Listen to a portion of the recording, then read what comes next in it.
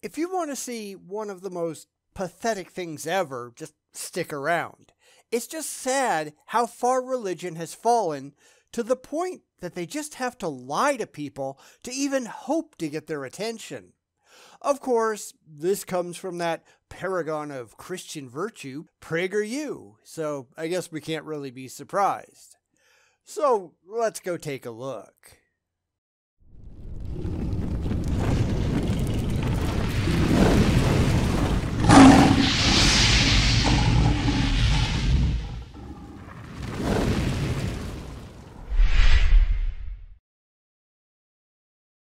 It's been a really long time since we did a PragerU video around here, and I know they suck, but sometimes we just need to laugh.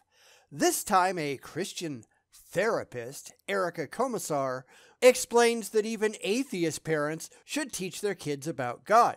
And I will agree, but not in the way that I'm sure she thinks. So, should we all just indoctrinate our kids? Well, what's wrong with indoctrination? Let's push forward and see.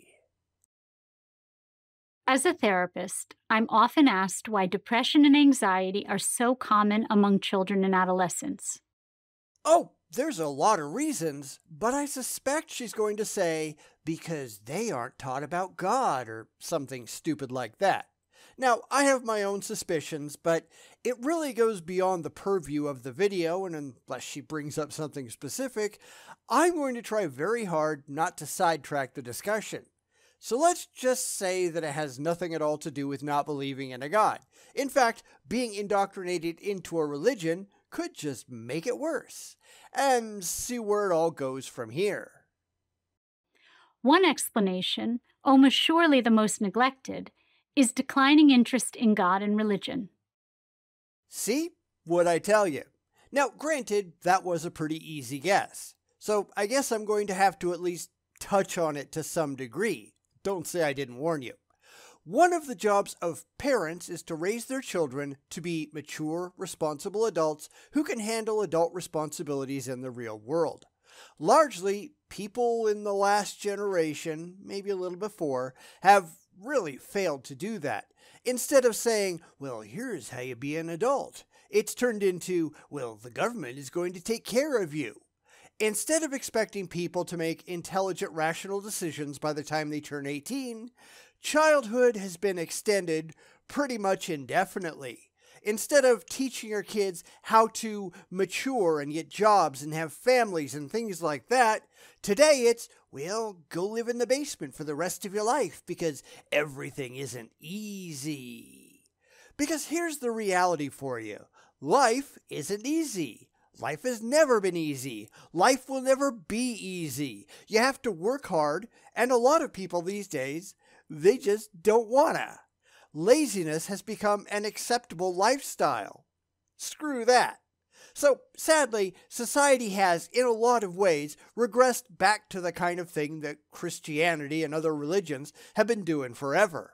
Well, God will provide.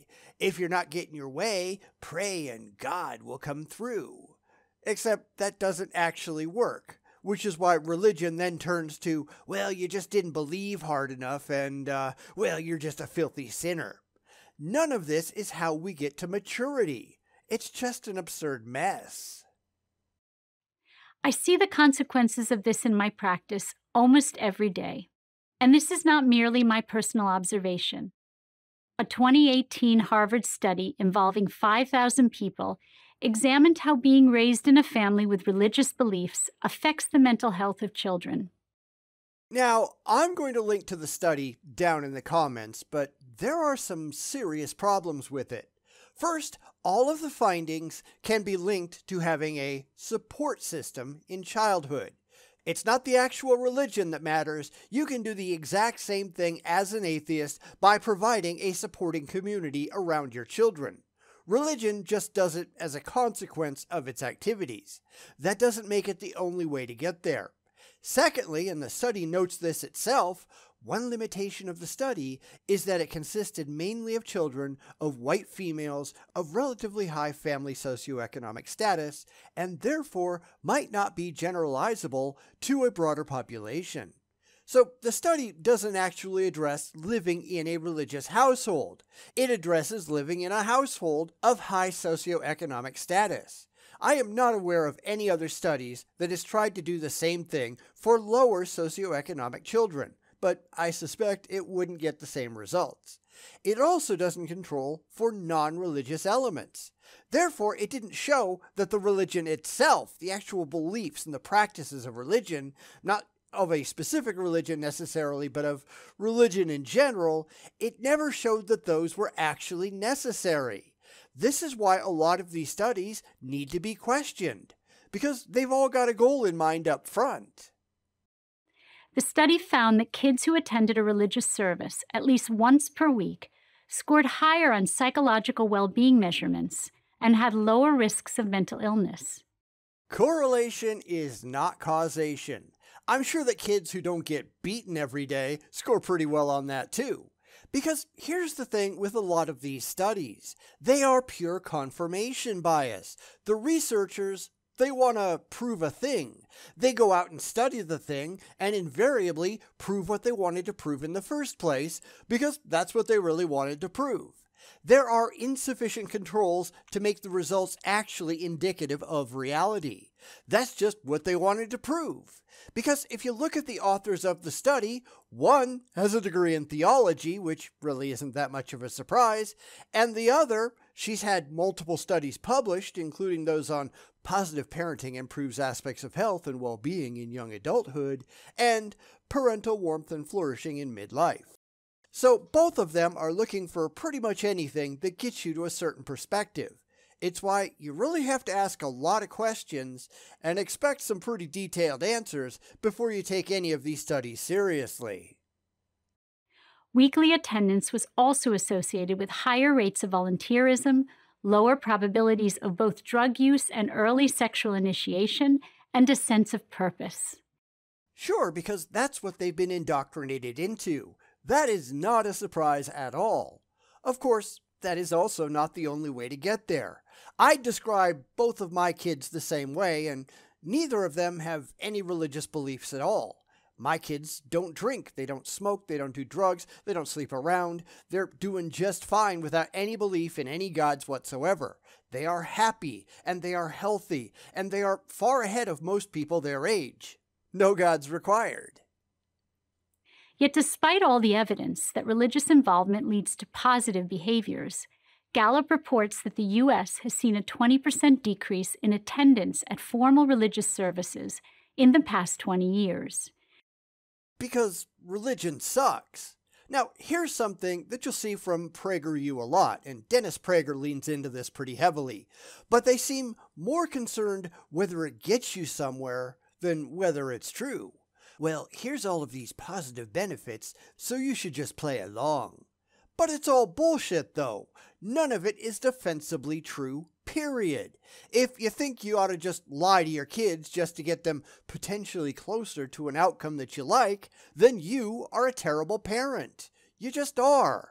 If someone came up to me and said, well, Scientology can get you closer to blah, blah, blah, blah, blah, I'd tell them to shove it because Scientology is stupid. I'll find a better way.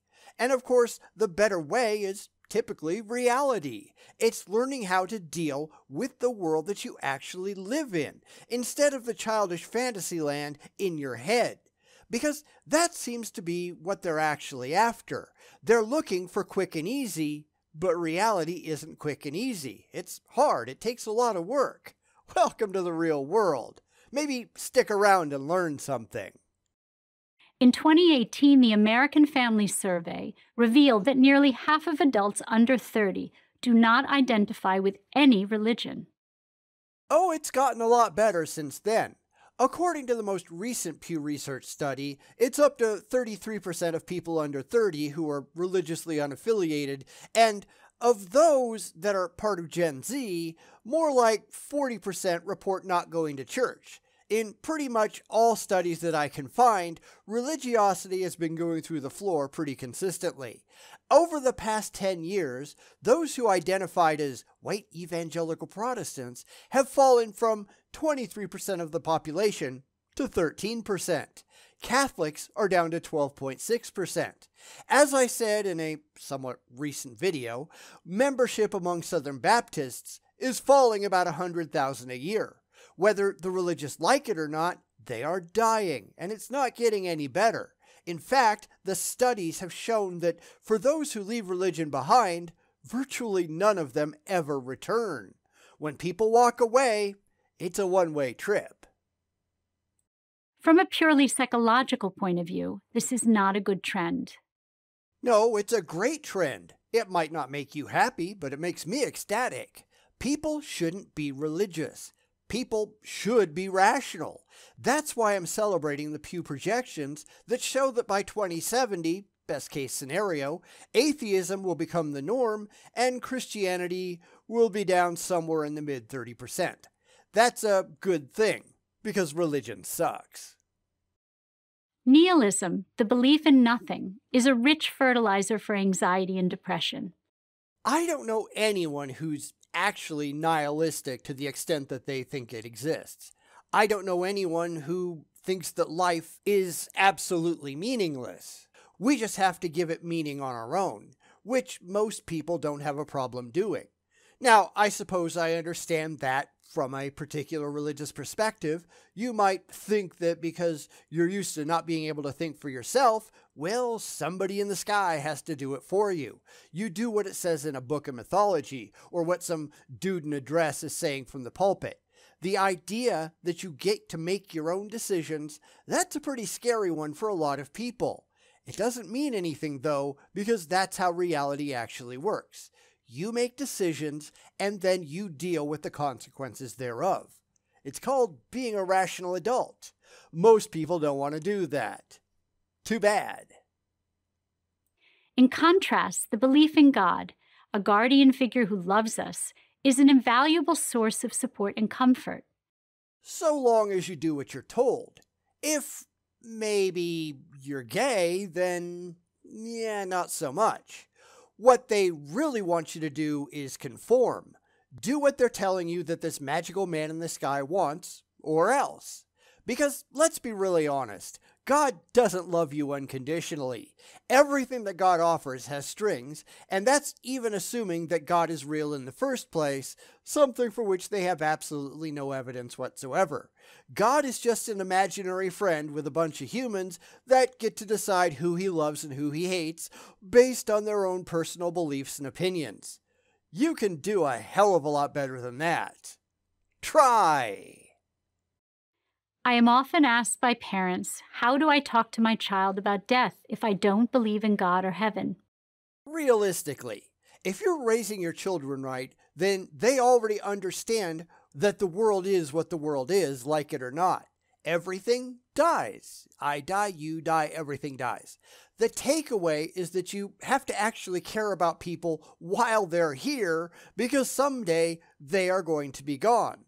Don't lie to them and say they're going away to a magical happy land in the sky, because that's stupid. Enjoy them while they're here, because someday they'll be gone. My answer is always the same. Oh good, tell comforting lies. Oh, I bet that's not what she's going for. Let's see. Fake it. There are many things you don't tell your children the full truth about. For instance, if your children hear about a tragedy that has occurred in your community, you tell them that it will never happen to them. We don't have a crystal ball and cannot know that bad things will not happen to our children. Yet we reassure them with a hopeful narrative. It depends on how old they are. To a 5-year-old, no, probably not. They lack the maturity to handle it. To a teenager, though, yeah, why the hell not? If you've been raising them right all along, they ought to be able to handle it. It's why having kids that believe in Santa Claus is fine when they're young, but if they're a teenager, yeah, it's time to tell them the truth. Comforting lies are still lies. You have to be able to gauge when they are at a point where they can handle the truth. Of course, for the religious, and sadly for a lot of other people, the parents themselves aren't at that point where they can handle the truth either. They are still at the, but I really want it to be true stage. If you're an adult right now and you still can't handle living in the real world, you need to seek professional psychological help, because you need it. Don't screw up your kids as much as you've screwed up yourselves. Be better than that. The same applies to believing in God and heaven. Even if you believe that when your life ends, your bones turn to dust and you are gone for eternity, such beliefs don't help children. Well, it's a hell of a lot better than believing that when you die, you go to a place where you're roasted for all eternity. Now, I presume that Christian parents don't tell their kids that because they hope that everybody's going to go to heaven. But that's not guaranteed, is it? And I have seriously seen Christian parents in a public place telling their misbehaving child that they're going to go to hell if they don't straighten up. Now, that's bad parenting to be sure, but it happens. As she says, such beliefs don't help children, but that's because nobody in their right mind should believe such nonsense. This is stupid stuff for anybody who pretends to have a brain. Sadly, a lot of Christians can't even make that claim. They're just dumb. They only scare them and create anxiety over death and dying. Nope, my kids never had that problem. They had pets that died, and they dealt with it. Now, they were sad, but they dealt with it. I didn't lie to them and say, well, you're going to see Rover again in heaven one day. Because that's stupid. It helped them to deal with life in the moment instead of just putting it off for some fantasy future. Because that's another problem with religion. A lot of hardcore believers, they never bother to live the only life they actually have. They're too busy quivering in fear of their imaginary friend, trying to kiss its ass so they can get all the good stuff after they die. Well, guess what? There's nothing after you die, at least not that we can tell. So you blew your one and only chance on a complete load of BS because you're stupid. And now you want your children to be stupid too. I'm sorry, but that's child abuse. Knock it off. Belief in a benevolent God and a heaven does help children with their fear. No, it really doesn't. Maybe for the very, very young, but you don't need a God for that. My kids never needed it at all. In fact, we used to get called in when other kids would talk about God, and my kids would just laugh at them. We'd go in and we'd just laugh too. Of course they did, and they should. It was a stupid idea. Now, I'm sure it got some of the other kids to think about things a little more critically. I don't know whatever happened to them, and I don't really care. Who knows? Maybe it helped, maybe it didn't. I just hope it did. In our current age of broken families, distracted parents, school violence, and nightmarish global warming predictions, imagination plays a big part in children's ability to cope. Unless they can handle the actual world that they live in. I mean, imagine that. Because nobody gets divorced like Christians. By and large, it's not atheists out there shooting up schools. This is just, well, lie to your kids because it's easier. Well, whoever said that raising intelligent, rational children was going to be easy? Again, my kids aren't screwed up. By their early to mid-20s, both of mine are out there living their own lives, happy and healthy, and neither of them has a therapist. Because neither of them needs one. They were properly prepared for the world, and they just went out and lived in it, all without needing to turn to an imaginary man in the sky. Imagine that. It is far better for kids to use their imagination constructing something positive, such as a God who cares about us. So let me get this straight. You are acknowledging that God is just an imaginary friend, right? Believing in this nonsensical God because it gives you some supposed external benefits, even if it isn't real, that's what you're pushing? Okay. So if I say that invisible, intangible, universe-creating pixies love us, then that would be a satisfactory substitute? Because I don't think the religious would be on board with that, do you? Of course, we've seen Dennis Prager doing the same thing, and he's absolutely God-soaked. I think he's realized that trying to convince people that his imaginary friend is real is a complete waste of time. So now, so long as people just play along with him, he's going to pretend that it actually means something. Except it doesn't, does it? This is just, you should lie to your kids because we think it just might help. Yeah, I'm sorry, but that's just stupid. Then the dark nihilistic idea that there's no creator and protector and no purpose to our existence. So, hide from reality. I don't even know what to say to this anymore. This is just utilitarianism, but it's not even Christian utilitarianism. If you lived in an area that had, say, a strong Hindu presence, then teaching your kids about Krishna would fit. Or if you were surrounded by Scientologists, then teaching your kids they had body thetans, that would also fit the bill. It doesn't even have to be a religion. Get your kids into a book club. They will get all of the socialization they need there. So long as they are told comforting lies, who cares, right?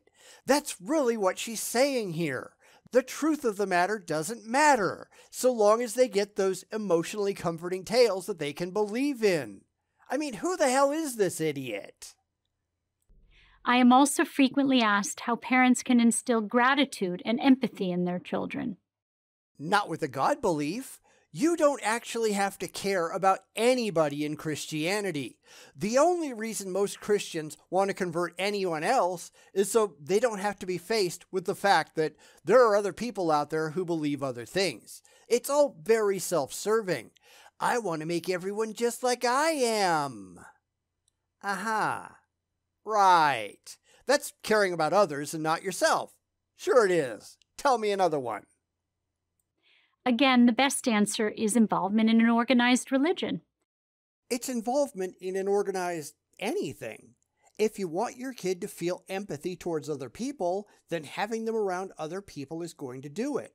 The religious part is entirely irrelevant.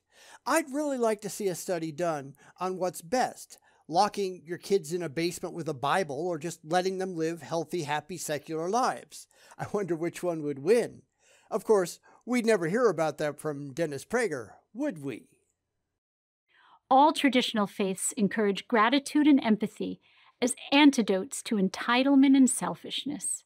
These are the building blocks of strong character. They also protect against depression and anxiety. Then why are there so many Christian counselors out there?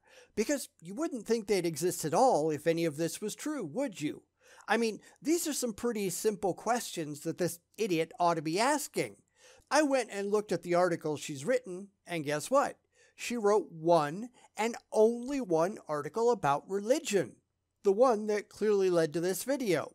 Otherwise, she's entirely secular, and she's in favor of things like abortion. Wonder if Dennis Prager knows that. Additionally, religion provides children a chance for community. Being with people who share their faith can act as a buffer against the emptiness and isolation of modern culture.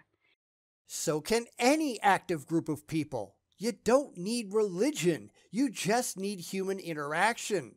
I mean, going back to my kids, I don't think either one of them has ever stepped foot in a church, or if they have, it hasn't been for a service. They just have friends. Tons of friends, people in person and people all over the planet. They have people that they can talk to. In fact, both of them are kind of the counselors of their group. Everybody talks to them and they help people solve their problems. They have people that they can relate to. They are constantly busy. They don't have time to be isolated. If your kids aren't busy, then you raised them wrong. This is a problem with poor parenting, not a lack of religion. This is more necessary than ever in a world where teens can have hundreds of virtual friends and few real ones. So let's advocate for another imaginary friend. Sure, that makes sense. And religion helps teach children mindfulness, a sense of self-control and discipline. Your young children might not be aware they are entering a house of worship, but they do know they're supposed to act in an appropriate manner when they are there. They have to relax their bodies and calm their minds. And I'll agree, there are a lot of out-of-control children out there. But again, Bad parenting, not lack of religion. This is where we have all of the problems. What she seems to be pushing for is a simple solution for lazy parents who don't want to take the time and effort to raise their children right. This is just a placebo. Stick them in a church and they'll calm right down. No, it doesn't work that way. Wonder why? It is true that if you feel ambivalent about God and religion, your children will likely follow your example. However, if you practice religion or send your children to religious school, knowing it is good for them, you might surprise yourself and get something meaningful out of it too. It's probably not going to do your kids any good because, based on statistics, the vast majority of them just walk away.